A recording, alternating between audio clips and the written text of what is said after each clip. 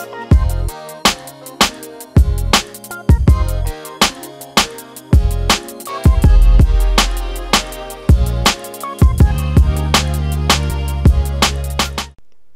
what's up YouTube? This is IDCL once again with yet another commentary for Call of Duty Black Ops. This time we're on grid playing Domination. And first off, I'm going to kick this off by saying that I'm officially back doing commentaries for good, because I got everything I need now. Nothing's missing.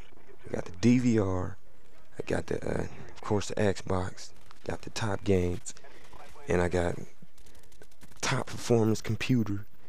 And on top of that, I just picked up the new Turtle Beach X12 headsets, and I gotta say, this headset is outstanding on both PC and Xbox. Officially, I mean, it's everything about it is good. It got bass, it got a chat box. It lets you hear yourself talk, so you won't sound like an idiot. You know how you sound over to other people over live. But it got all that good shit. And one thing I noticed is that the microphone is outstanding. That's really, honestly, that's the main reason why I bought it, because the mic for commentary. To me, the online gaming with the volume of the game and all that, that's just a plus. But the mic, I've seen commentators like D-Man UNT 2014, shout out to him. I've seen commentators like that with he says he has the X11s, and X11s were the last outstanding headset. I think these are probably done took that over by now. He has the X11, and his quality of his microphone is outstanding. It's good. So I went out, looked online, saw some new Turtle Beaches, the X12s. Bam, went on and got it. Got them now, and they just awesome. They're good, man. Went online and seen people test them. Everybody gave positive reviews. So then I went to GameStop, this all happened yesterday. With the GameStop, as I was picking up Gears 3, and I gotta say that's a good ass game. I'm talking about that a little later. But I was picking up Gears 3, and then I picked up the Turtle Beaches. I was like, man, I might as well just grab them now. Now they're not cheap, but they're not. I wouldn't call them expensive neither, because I've seen higher shit like Tritons. They're just outrageously priced. They're good too, but I wouldn't pay that much for them. But they were marked, the Turtle Beach X12s were marked at $60, $59.99, whatever you want to call it. Marked at $60, and I had it then. So I was getting Gears 3. I was like, man, I might as well get the fullest experience out of this game, and then I'll have my commentary, voice quality will be good too. Might as well just get it out the way. So bam, I went on and got it. Now, got home. More than I even expected, even at being $60, which is not cheap. It was more than I expected. I mean, the bass, I'm so glad that they added the, what is it called, the boost bass to it. That makes it's just outstanding sound to it. I love it. I don't even care if my TV has volume on while I'm playing it. I got these headsets on, and it's just like, bam, I'm in it. Boom, boom. You can hear footsteps everywhere.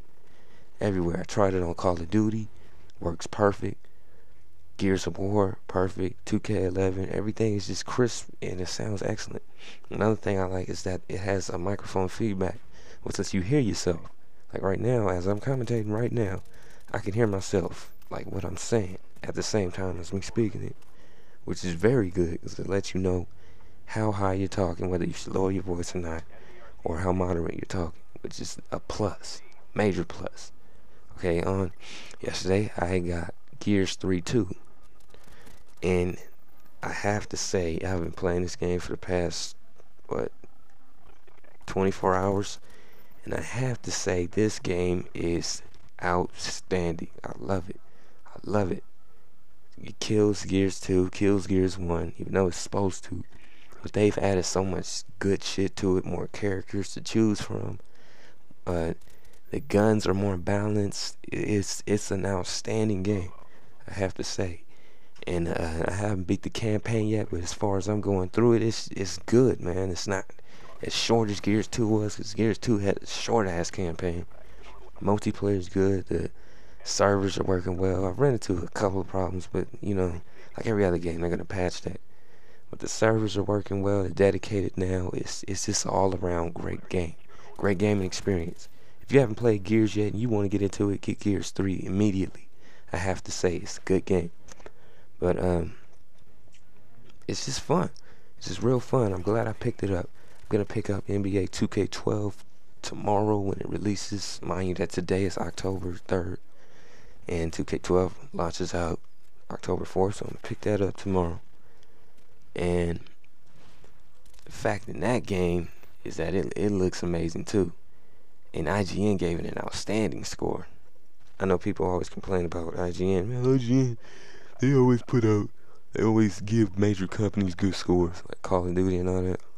But this game, I honestly think, yeah, this is the truth. Because they said 9.5 last year for 2K11, and it ended up being like a 10 to me almost, 9.9.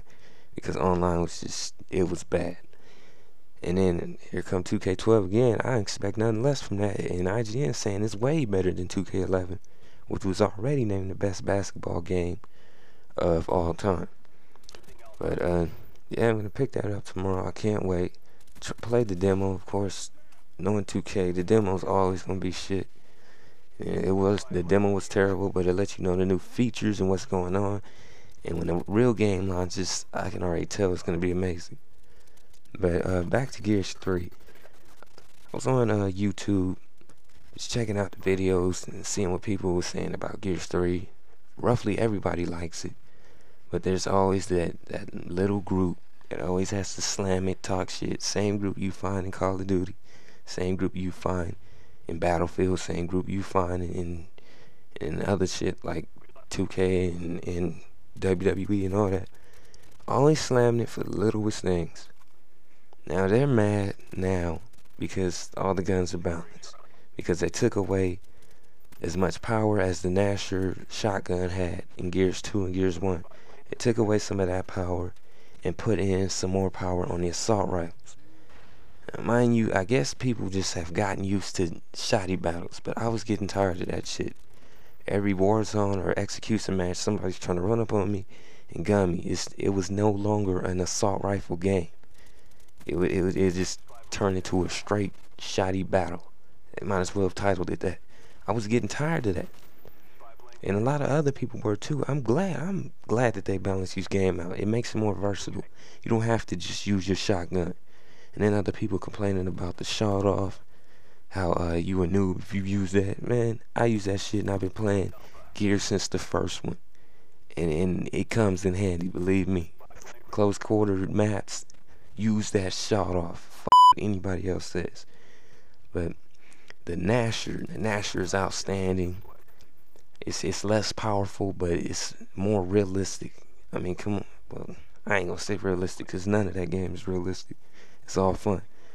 But I'm not gonna knock anything they did with the weapon system. Now, the dedicated service is excellent. Had a few bugs, but it's still good.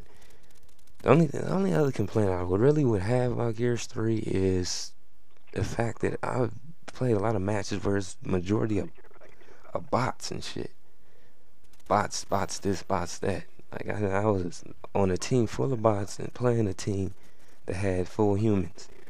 And it wasn't just one game, it was a lot. But still, those bots are beasts. Shit. I know you guys are like, man, this dude playing Black Ops, but he's talking about Gears. But this turns into my next subject, which is my last commentary. I talked about Call of Duty versus Battlefield, the cons and pros, pluses, minuses. Now, I'm gonna admit right now that I was wrong on a couple of things that I said. Now, I said Battlefield 3's or Battlefield period multiplayer is better than Call of Duty. I can't honestly say that. I can't say either one is better. Mainly because Battlefield, the reason why I said that is because Battlefield has way better hit detection than Call of Duty does. Way better. If you want to argue with that, you're a fool, because Battlefield does have better hit detection. Come on, you get hit coming from around the corner on Black Ops and Modern Warfare 2. That's annoying. That's stupid. But the funner one is Call of Duty, because Call of Duty, I mean, come on, just look at the gameplay. It's a fun game. It's frustrating at times, but it's fun. Now, Playing it, I don't know how I got killed there when he was looking in a whole other direction. That's another flaw that Call of Duty has. But playing Battlefield, you know, you're not gonna run through that game and just shoot like you do in Call of Duty. You're gonna have to think like real military tactics. Don't be stupid and play a game like that. Look, connection interruption at the end of the match. Now, I went back in and tried to see if they still tallied my score or counted it. No, they did not. That's another thing I hate about Call of Duty.